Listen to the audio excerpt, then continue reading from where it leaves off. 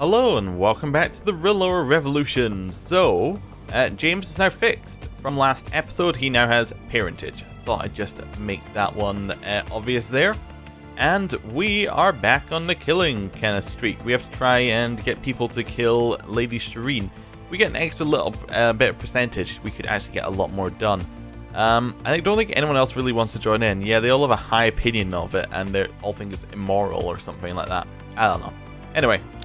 Let's speed the game up and let's just keep going on. Okay, so there's a whole bunch of stuff. So Asha has now become in charge of High Hermitage because Sir Alistair died of severe stress. Okay, is that it? Was that? I heard a lot of noises. I was assuming there was more than one thing. Brandon Blackwood died. Unfortunately, he died after disagreement with a meal. Food poisoning. Oh, okay. Well, and Mary died natural death. I have no idea why we care. Okay, cool. Right, let's keep going. Let's see how many more people we can get down here. So, they're doing a whole bunch of, like... Alright, so they're doing a whole bunch of handing out of titles and things between themselves. Founding different factions. Okay, cool, cool. A son was born to Tyler Stark and Sanail named Bannon. Bannon is sickly. Okay. That's fine. A whole bunch of things being voted against, being voted for. We still have our favour with Thor Clegane. I'm wondering what we can actually do with that. We can't really do very much because he hasn't married. We could maybe force him to marry if we found somebody we want him to marry. Let's see what we could do. Arrange marriage. Who do we have like on our books? We have Anne Aaron. We could force him to marry her. That would definitely be an interesting couple. They have a lot of good traits between themselves. Yeah, let's do that. Let's say you will marry. Apparently he'll do that without even our favor being there. So, okay. There we go. They shall marry. Anything else we want to do with this favor? I was kind of thinking that might be what we do. We could force an educate child if we wanted maybe one of our children to be good at fighting. Yeah, we did change it to faith. We put it on faith for... Oh, that's childhood one.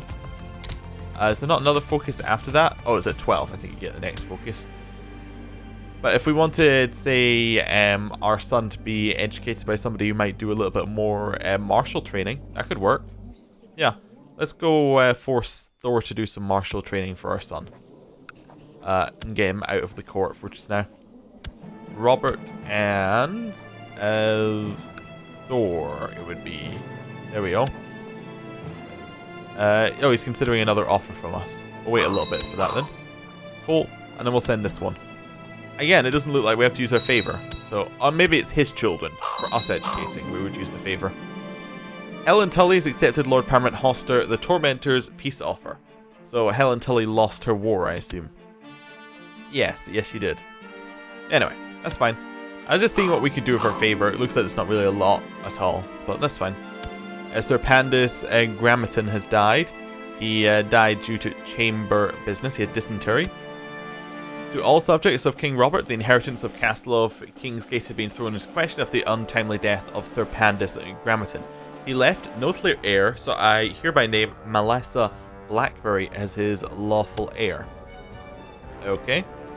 Oh, his former wife. That makes a lot of sense, really. While standing on the balcony, a sudden shivering overcomes you. Something is wrong. Turning around, a hooded man stands only inches away. Valar Morghulis, the man says, and it's the last thing you hear before hitting the ground. Somebody paid a faceless man to kill us? What? So somebody paid a face... I mean, somebody had thousands of gold and chose to kill us. Unless they've decreased the price. What? Okay. And unless you also get that for normal death things. Yeah, someone definitely murdered us. Lord Thomas has taken his last breath at age 29. He died under suspicious circumstances. Guilty of the sin of pride, he wanted everyone to know of his greatness. A wicked man, Thomas will surely pay for his sins in the afterlife. We are now playing as Lord Jonel. Lord Jonel, merely 9 years old, the realm is left in capable hands of the Regent and Council. Long live Lord Jonel. so be it. We have a new heir. If we die now, we will now play as our brother, Robert Ashe. Okay. My liege, peace be with you. I have been appointed your regent. Cathian, our red priest, is our regent. Okay. Your father, Lord Thomas Ashe, has died. Now falls upon you to decide whether to make the funeral a big and special event or keep it small and private. We'll give him a proper funeral. And we'll invite just the family, which is actually going to cost us a ton of money if I didn't entirely realize when I was clicking the button. The moneylenders are here, seeking repayment for Lord Thomas's debt.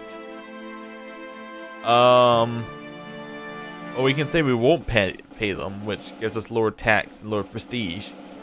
But I don't think we can afford to pay them, so I owe them nothing, I guess. We'll see how that goes down. The invitation has been sent to the lords and ladies of the realm to come to the funeral. It's time to prepare the feast and the funeral itself. We also need to apparently put in an entire new council. Okay. So, the only person who's still in is our spy master. But we can't plot because we're too young. So, he is now going to turn to scheming in Weeping Town. Okay, our red priest is should be Cathian, but we don't have any slots for him apparently. Maester, Thaddeus. Treasurer. Let's do it from the other side. Castellan. We're gonna go with Valsar. Seems like a good choice. Okay. Justicar. We're gonna go with Josh Strong, probably. Seems reasonable. Master of Arms. We're gonna go with James Bolton. Yup. Also seems reasonable. Treasurer. I guess that goes to Darren Waters. Not a great option. He's not very good at it, but it's an option. And then Red Priest is still unmarked. Collect taxes.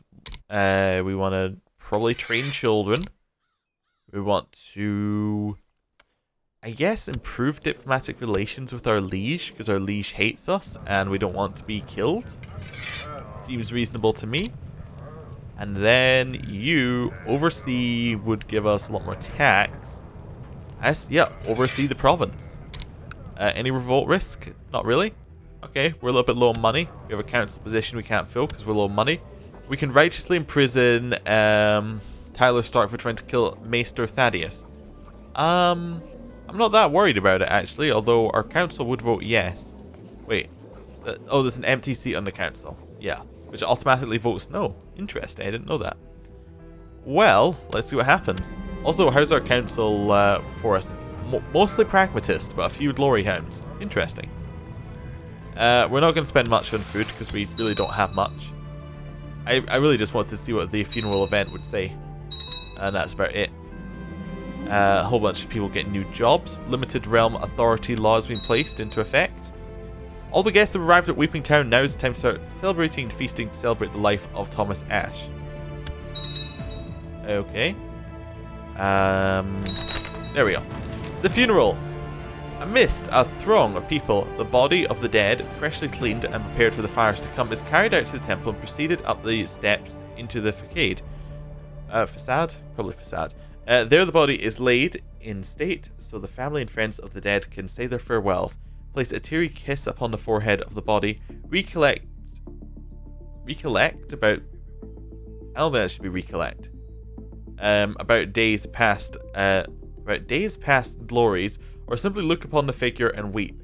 When each has had their turn to mourn, the body is hoisted onto the pyre, a solemn prayer is told over it, and a lighting torch is presented to Lord Jonel. As the gathering crowd quiets, the torch is put to kindling and the body of Lord Thomas burns away to ash. Wink. By the morn, the ashes are collected and interned within the temple. And so it is done. Perfect. He died under suspicious circumstances at age 29. He was a man with little likes or dislikes who just lived each day as it came. Okay. Interesting. Also, we got here. Thomas Lannister was exiled to the Night's Watch. What else have we got here? Oh, he was banished from the lands. I was trying to figure out if we could figure out why things happened. Do you want to shut the gates? How's this epidemic looking? Still only in the Arbor, really. Any other epidemics? There's a pox over in Essos, but apart from that, nothing too worrying, really. Okay. Well, let's just let things continue while we gain our money back very slowly.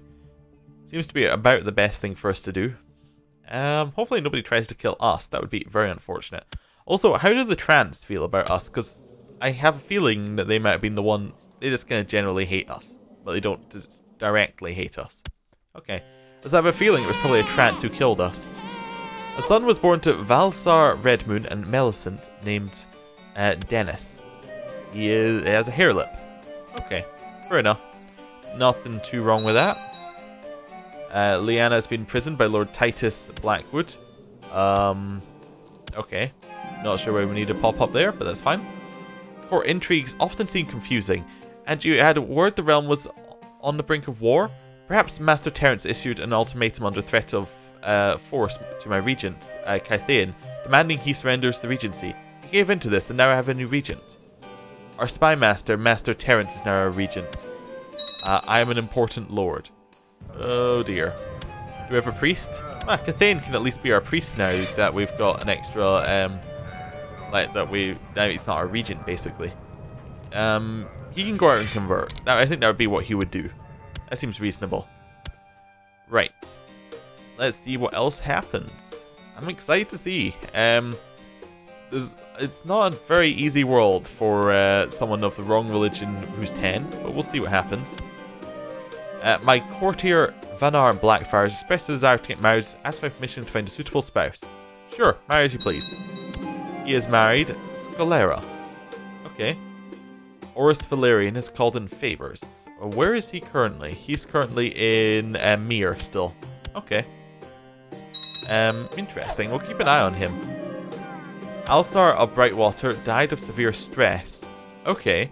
So that now means that House Florent is held... Oh, right. Oh, he's the mercenary band. I thought Hall had taken the land, but it's Lord Alakain II is taking the land. Hall is 4th in line now. Okay. After being successfully treated by Maester Thaddeus, my sister Liara is feeling much better. Perhaps he's deserving of some praise. We will pay him 1 copper. Oh, she has the flu. Okay, or 1 gold. Or he's merely doing his job. Well, we don't have the money to pay him, so I guess he's merely doing his job. Yeah, not great, but there you go. What kind of character are we? Just out of curiosity. We're quick, we're haughty, so we're proud and vain. Okay, and we're timid. Okay. That was Esme died. She's married to Bennis of Cider Hall. Then we have Elena Redwine died. Oh, she was previously married to Luther and is the mother of Sir Mace. Okay, that explains a whole bunch. But why we'd want to know about that? Maester Thaddeus is no longer a court physician. I guess the plot succeeded, huh? Darren Waters is trying to see Princess Daenerys Stormborn dead. Well, I'm only 10, so I'm not going to get involved. But we might get involved later. We need a new maester. I guess we have to send for one. We need gold. Okay, we're not going to have a maester for a while. Lord Jonal Ash, I invite you to attend the tourney of Hallowed Keep, where the best knights and lords of the Stormland shall be invited to compete. Regards, Byron Hasty, Lord of Hadlow Keep. Sure, we'll go. I want to see what happens. I want to see whether anybody we know wins. Perella has come to get my help. Today we're going to cut down some trees. Very hard work, she says. Ouch, suddenly my stomach hurts, or I'll cut down the biggest one. Well, we're proud. You know what? We'll cut down the biggest tree. Let's see how that goes. The coffers of your realm have run dry. Finances are a new low. One of your vassals, however, surely has enough gold to lend you. We'll see if our regent has enough gold to lend us. My lord, I shall of course honour my obligations to you and provide a loan of gold as requested. The funds shall be sent from to Weeping Town immediately. Oh wow, you had a lot of money. We can send for a maester. Yes, we will definitely do that. Let's see who we get. My lord, the maester we sent from the citadel has arrived at Weeping Town. A riverman by the name of Franklin. Let's hope he'll be loyal and wise. Okay, cool. He'll kind of act as our healer for just now. Whole bunch of people being imprisoned. Sir Alan and Sir Cathane were the next to joust in the list. After many tilts and broken lances, Sir Cathane was eventually unhorsed, leaving Sir Alan to be declared the winner. And for a second I thought that was our Red Priest, which is why I was a little confused, but it's not. Okay, he fought well. Quivar Vassar died stillborn. Would have been the daughter of... Valeria Dreamfire has married into Volantis. Okay. Lord Jon the Bronze has declared the Runestone War for Anne's claim on the Vale on Lord Paramount Elaine of the Vale. So Anne is the one that we married off to Thor, I think. Let's have a look here. Thor is married to Anne Arryn. It would seem reasonable that that was the claim that was pressed against Lady Elaine. So that's 14,000 versus 8,000. Not ridiculous that Jon the Bronze Royce would be able to do something here with this war. Probably not going to win though. Sir Alan and Sir Edric faced each other in the final joust. After many tilts of finally executed jousting, Sir Edric was eventually unhorsed, leaving Sir Alan to be declared the winner. Okay, not anyone really interesting in that entire tourney, but that's fine. Okay, whole bunch of stuff. None of it interesting. Okay. Maria Dane died stillborn. She would have been the daughter of Vorian. My lord, despite my best efforts to try and improve your wrongly tarnished reputation, it seems if your standing in the realm has lessened. The ravens I sent were merely greeted with scorn and skepticism, whilst nobles I met did not believe the explanations I provided for your actions. Yours, Josh Strong. Everybody hates us. Great. The tourney is finally ended. Okay. Okay. Oh, that's not good. I think we're going to end the episode here. Thank you for watching, and I will see you next time. Goodbye.